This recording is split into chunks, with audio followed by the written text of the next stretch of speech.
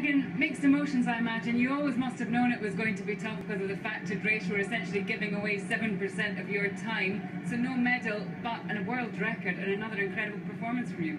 Yeah, you know, I knew it was going to be hard. And to be fair, the C2s, some of them put out some splendid times, you know, and they were faster than me. So it was a well-deserved win for them. For me, it's about getting faster. They've set the target high for me, and I'm going to aim to obviously push myself to be faster and stronger and better the next time round. You were breaking your own world record, so how in the space of just a few months do you find an extra half second on that? It just shows you the incredible amount of work that you and the team must be doing. I think a lot of it is all about the environment you're in and the way you set yourself up. You know, I've been working really hard and the support of the team has been fantastic. And it's just a matter of pushing yourself, and you always do find that little extra bit when you're in competition mode, as long as you're not scared of crowds, that is. Now, we're getting used to you bringing some new people into our interviews. What have you got here today? Here I've got Lisa Slaymaker and Michelle Williams. They themselves have also suffered at the heart of strokes, brain aneurysms, so bleed on the brain effectively, as well as members of their family as well.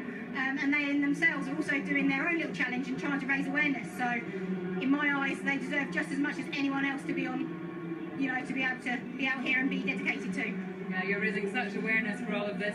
Your attention now turns to the roads. How do you think you're going to fare out there? Oh, the roads is definitely, here has been my strongest area so far. You know, I've still got years of practice to refine everything and make it as perfect as I can, which will never be the case. But I'm going to give it a best shot and see what happens. Who knows? I reckon as long as I get my PBs, I'm happy in this case. Megan, thank you so much. Thank you.